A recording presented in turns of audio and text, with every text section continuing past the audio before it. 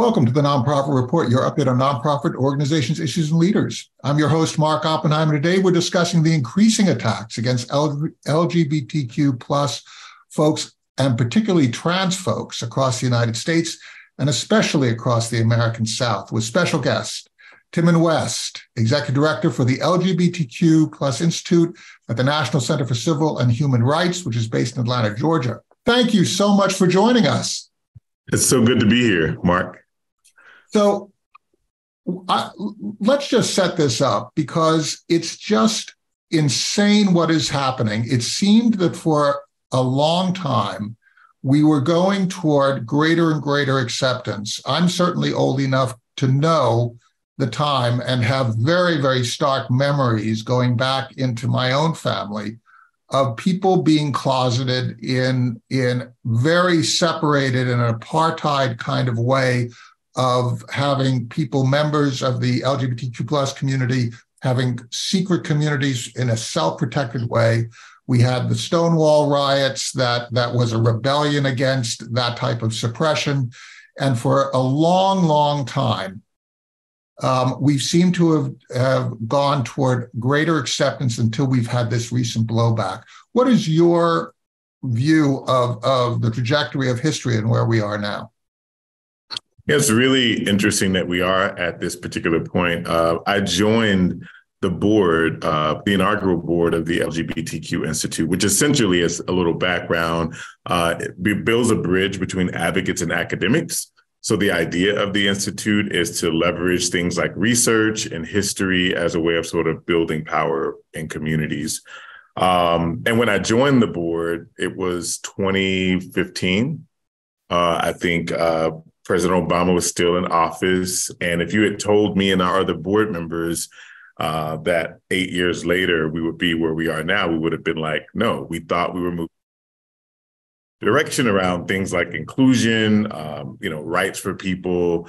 And I think there's just been, in part, due to toxic rhetoric and scapegoating people that seem the most vulnerable, right? It's interesting to me, Mark, that there was bipartisan support for the Protect Marriage Act, right? Which, protects marriage in our country.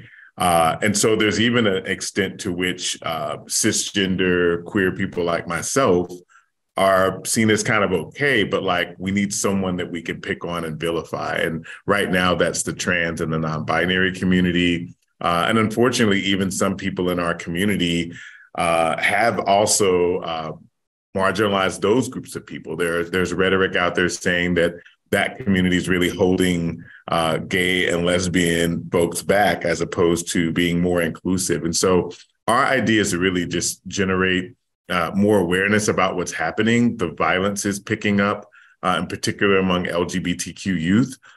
Rates of suicidality and depression are spiking. And in part, Mark, due to the rhetoric in the media. When you wake up and there's constantly rhetoric on the news about your identity not being valid or not being a real person, it's hurtful. And I think as I work, the Institute is a project or a program of the National Center for Civil and Human Rights. One of the things I think is really important about that is that I'm committed to resituating LGBTQ rights and trans rights as human rights. If we can agree that transgender people are human, then they are endowed particular rights to access to healthcare, to education that others of us are.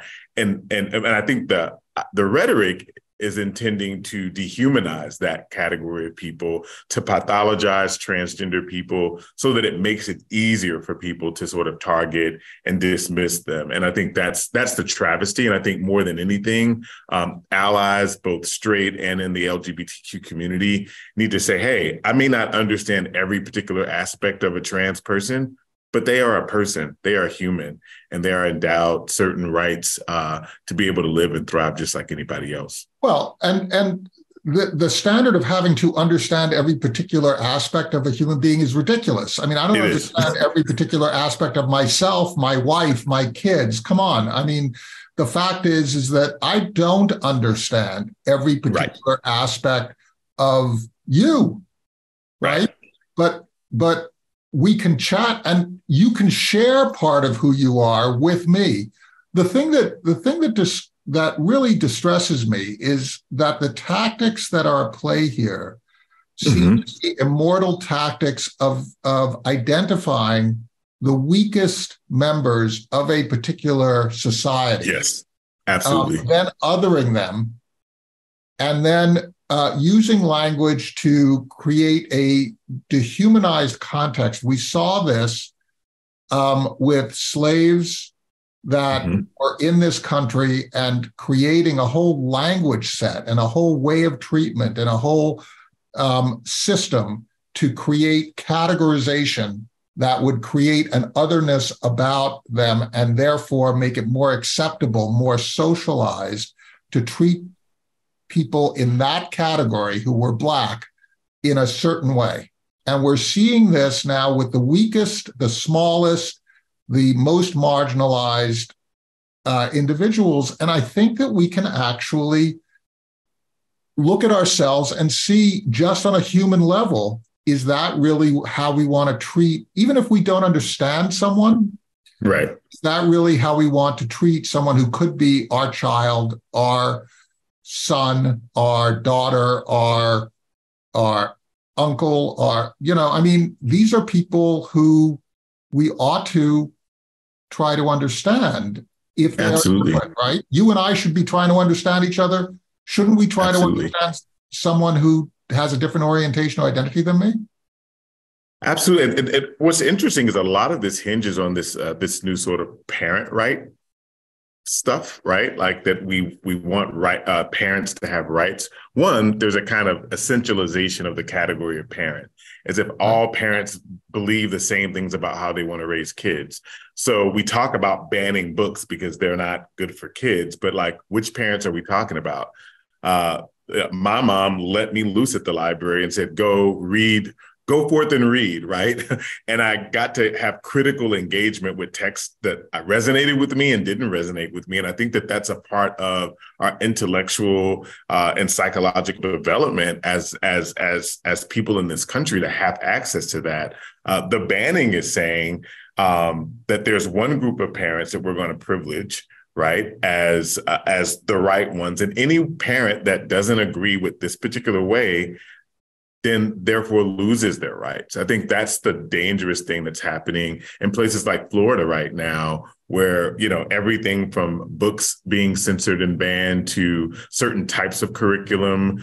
And so it speaks to a real hypocrisy. So I think it also a bit of a libertarian, or you are basically live and let live, let different parents have different parenting styles and not try to impose my parenting style on you, right? I think it's very dangerous, right? I think it's a really dangerous, slippery slope to start to legislate how parents can raise their kids. So on one side, you have people that say, you know what, supporting a trans kid is actually abuse. And there's actually evidence of legislation that's trying to get passed that would actually criminalize parents for saying, you know what, my kid is gender non-binary, or that they feel like they were born in the wrong body. And I want to actually support them by taking them through vetted medical and psychologically appropriate care to get those conversations, to get the care that they need. There's vast evidence out there that when children who are in that space and adults alike receive that care, that they are happier, that they thrive. And yet there are people that will call that abuse. On the other side, you have people that say, you know what, if you kick your trans kid out because they are trans or non-binary, LGBTQ, then that's abuse, right? Now, I certainly have my own opinion about that, but I appreciate a world that we can live in where people get to have the conversation without being criminalized because they believe a particular thing. Yeah, I'm with you. We work for a whole bunch of different people, and not everybody has the exact same values that I particularly have, or that any of our people particularly have, nor do all of our staff have one set of values. We have different folks from different backgrounds and so on. This idea of we're bound together by people who are trying to improve civil society and giving each other space. That's basically what you're saying, is that instead of legislating, creating one set of rules that all of a sudden create a state coercion on parents or a state coercion on individuals, let's give people space to just be and figure it out for themselves rather than do it through a network of laws, right? And I think importantly, that there is a piece of this, right? And this is where the research becomes very important to me. There's kind of this movement aligned with some of the toxic rhetoric that is like, throw science out, right? Like that people get to spew and make cases for arguments that are like either based on really bad research or like research from maybe some kind of evangelical fundamentalist Christian think tank, right? As opposed to like the American Psychological Association or the American Pediatrics Association. You have these really strong vetted institutions that have done the research to say, like, this is healthy, and that people have done a lot of work to get to that point. And yet you have these mythologies often spread through things like social media that a lot of people are latching on to. Trans kids aren't being mutilated at 2 and 3 years old or 4 and 5 years old. There's a process that they have to go through, which includes psychological evaluation, getting to an appropriate age to even take something like hormone blockers, which would simply delay the process of maturing into the gender at birth. And so I think there's just a lot of information that has to be shared out there. One of the data points in our recent LGBTQ Southern survey, and a lot of our work focuses on the South because, one, contrary to what a lot of people know, about a third of the U.S. LGBTQ population resides in the South. And when we think about the LGBTQ population, San Francisco, the Bay Area, we think about New York, maybe Chicago, these areas. But like when you think about the fact that like a very substantial population of people who are LGBTQ live in the South, and yet that is where the bulk of the legislation that's not only being proposed, but passing. I'm right here in the state of Georgia, and gender affirming care is banned, right? So you do have families that have the privilege of saying, you know what, we're going to move to another state that's more progressive where we can continue to care for our child. But I said a few times, that's a luxury that many or most families can't afford to just, we're going to go to another state. And my fear is that families will have to resort to underground methods, to things that may not actually be healthy, to try to navigate those spaces and take care of their children, which is why I think that this is really, really important issues and work, and that we need to do a lot to educate people, who maybe don't understand on like, what does it mean to be trans or non-binary? But I think fundamentally, what does it mean to preserve and fight for and maintain families' rights and children's right to sort of live and thrive just like other people? What do you think the role of government is? I've always been a small government guy where I thought, okay, government should basically have the lowest, we should have the smallest government we could possibly afford. We should have the least interventionist government that we can possibly afford. And government's role is things like assuring common defense, setting standards for the nation, keeping people safe, making sure that minorities have voice and that the majority doesn't Bigfoot minorities and so on. Mm-hmm. What is your view of what this role is? Because we do have, this is a government issue, right? These policies, these laws and so on, trying to legislate what I can do, in terms of with my family or whatever can or cannot do. What's your view? And, it really exposes a hypocrisy of a group of people that, just a few years ago, we're talking about like, we don't want the government in our lives, right? And yet you see this turn where like, it's okay for the government to be in the lives of people as long as it agrees with my values, right? And so I think that's the real hypocrisy. But I think, I'm probably aligned with what you say. I think that there are spaces where the government needs to step in to legislate and ensure don't, as you put, get bigfooted by the majority. We know, for example, that's been the real importance of a Supreme Court that can ideally function and legislate in a way that's like best, right? We know that like if the ending slavery was put up to a democratic vote or a vote of the people, it probably wouldn't have happened, such as the right for women to vote, such as marriage equality. So we need those governmental institutions that are operating and functioning aligned with ethics to create those things. But I think it can be really dangerous when you have districts, states that are all of a sudden putting things up to a vote that actually legislate how people get to live their lives. And I think that's an overreach of government. But I think it's also hypocrisy because, again, those same people just a few years ago were saying that we don't want the government involved. But it seems like the reality is we want the government involved as long as it aligns with my way of life. And to me, that's a travesty and a real red flag going forward because it can seep into other areas beyond just LGBTQ rights, right? And I think that's what I need people to understand is that, you know, if people start to find a way to legislate how we get to live our lives or what we get to believe or where we get to go, it will at some point come to affect some decision that you believe you should have the right to make. And I think that's why it's really the principle, like not so much that I'm getting away from the trans issue, but I think it's bigger than that. Well, you said it before, right? What if I go to a library, what books can I read?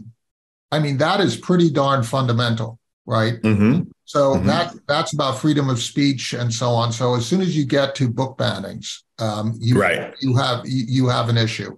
And then you can go into sort of religious, definition of what a religion is and what mm-hmm. the right religion is and whether we have state sponsorship of religion. There are all these different practices that we've had debated since the founding of our nation. But I'd like to get to another point that you made, Timothy. Sure.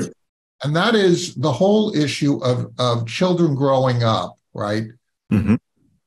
I know in my own family, right, our kids are very susceptible to what's going on, the chatter and the culture and so on. And that's good, right? I was in my day susceptible to that. And my parents said, oh, that's probably just a fad, right? So there are, as children grow up, they're not necessarily equipped at all points to know their own minds, and they change back and forth. And us parents are trying to sort of figure out and provide guidance and also be respectful and so on. How does that actually work when you're talking about somebody who is, and we all do that. We all deal with our own gender, or our own sexual identity, or our own place in the world. How does that work? It seems to me that what's going on is that we've got people who are judging what other people, what other families ought to, how they ought to navigate. And I don't know that's really appropriate here. But we also don't want, kids to self-define their own journey without any guidance, right? Oh, absolutely. And I think that's where people are taking the rhetoric and saying it's letting kids just do what they want. I don't agree with that. As a parent, as someone that's raised a kid, I don't agree with that. But I think to punish parents for wanting to be supportive of that journey, allowing kids to go through an evolutionary process where they actually do have the support and know that they are supported. But interestingly, when we talk about our LGBTQ Southern survey, we actually found out some really interesting things. 22.5% of our respondents reported being under 10 years old when they first felt that they were LGBTQ. And that's really interesting. People will say, I often hear from 22%. You said 22%? 22% of our survey respondents said, okay. and that aligns with my experience. Like I had feelings that like I could grow up and I could love a man. I could grow up and I could love a woman. Like that was not a bizarre thought. And then we see that number jumps radically. So by the age people are 14, 58.1. So almost 60% of people that currently identify as LGBTQ had those feelings. Now, the question becomes... So that's puberty, right? I mean, that's, hell, right. I went through that, right? I all of us, right? At a certain point, we're sort of discovering ourselves sexually. So absolutely. But here's the thing, Mark. When did you realize you were a boy? At what age did you feel like, I'm a boy, this is my gender, this is what feels right for me? I guess, I don't know, 5, 6. Before that, you don't really think in those terms, right? Right. But I guess the point is like, I certainly understood my gender by the time I was 10, 12. Like I'm Yeah. comfortable. I'm a boy, right? And so there's this double speak with like, it's okay for some people to understand, or even that, we talk about. I was watching this video that went viral of this 5-year-old kid taking flowers to this little girl, 5-year-old girl's house, and the parents followed them, and it's like, oh, like he's going to be such a gentleman, and look at how how chivalrous this is, and this is amazing. And there were thousands of comments about a 5-year-old boy taking flowers to a 5-year-old girl's house, but we don't call that grooming. Right. We don't say they're being groomed to be heterosexuals. So there's again a kind of double speak around like people being aware. And I'm not even going to say that a 5-year-old kid can't have aspirations to someday be with a girl, but it's problematic if the 5-year-old kid feels like, oh, I might have a little crush on a boy. And then we say, that's not possible. You can't possibly know what you like. You can't possibly know your gender identity. So we have to have real, genuine and non-hypocritical conversations around development of children when they come to know things. I think the important thing about that data point, which kind of hits on our access to books and literature and the censorship that's happening now, is if 58% of LGBTQ adults knew who they were before the age of 14, then it's not like they're being groomed. It's that they want to see themselves reflected. They don't want to feel like a unicorn or some kind of weird person because it's like exactly. Me, right? I want to see like when I get older, right?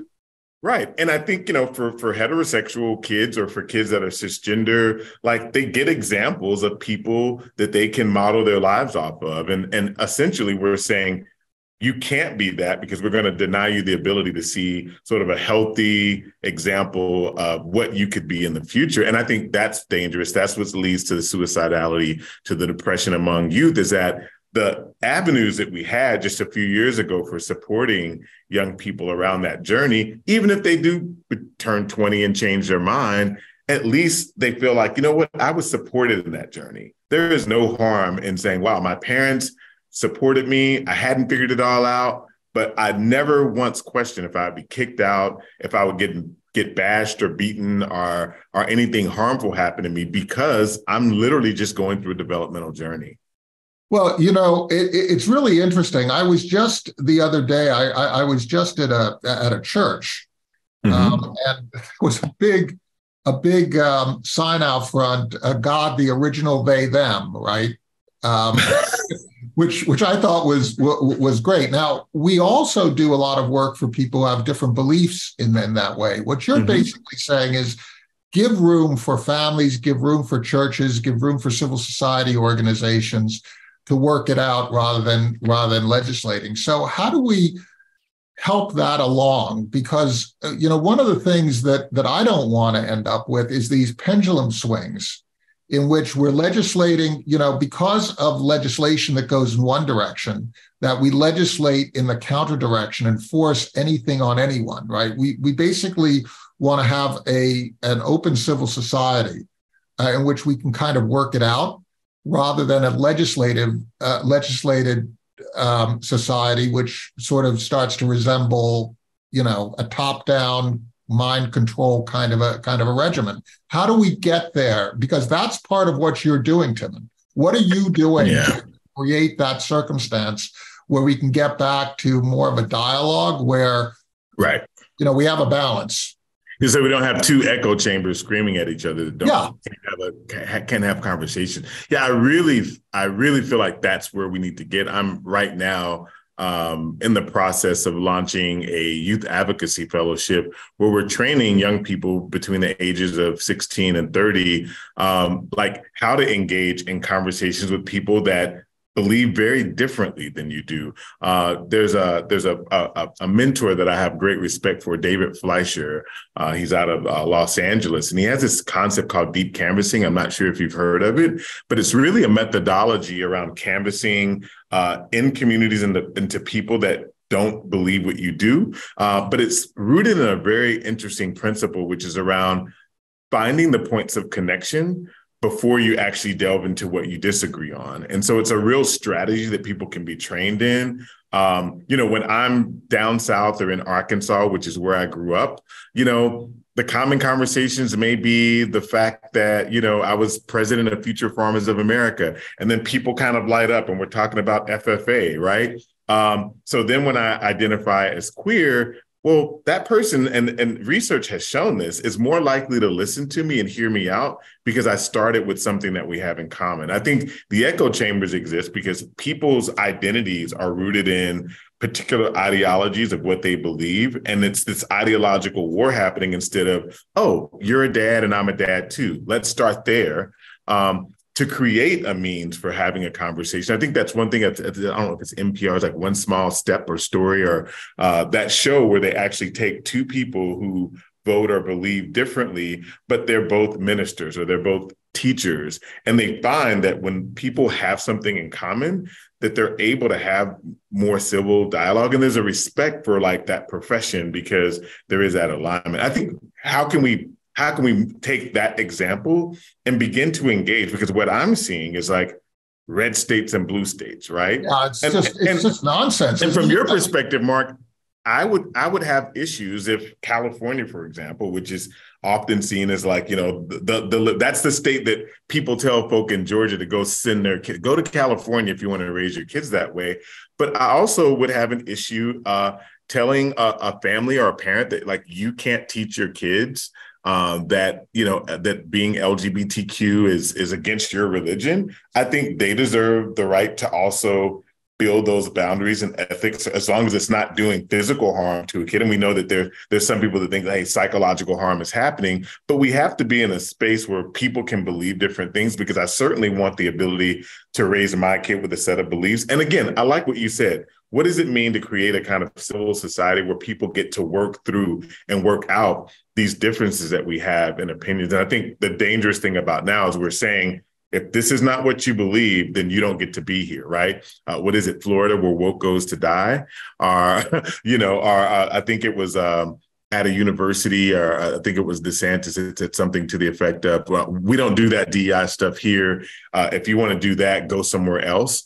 That's really dangerous, right? And what if that state mentality started to spread to the point where people were told, well, you don't need to be in America if you have a certain set of beliefs. When I think fundamentally that our democracy is really about creating a space where we do get to have different opinions and thoughts about things, and that the people that want to support and be nurturing the LGBTQ students and kids and even adults get to do so. There are some states, Mark, that are actually banning trans affirming care for adults.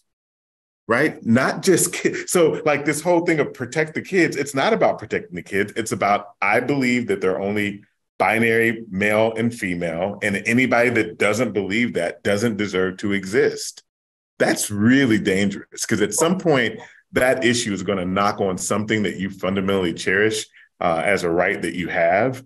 And I think that's where we all have to come together. I think that's where the alignment and the mobilization, even people that don't understand fully about the trans issue, to really take hold of the idea of, we want to live in a democracy where people get to disagree with what most people think. And I think that's something that I'm certainly reminded of, and certainly I hope our listeners today are thinking about.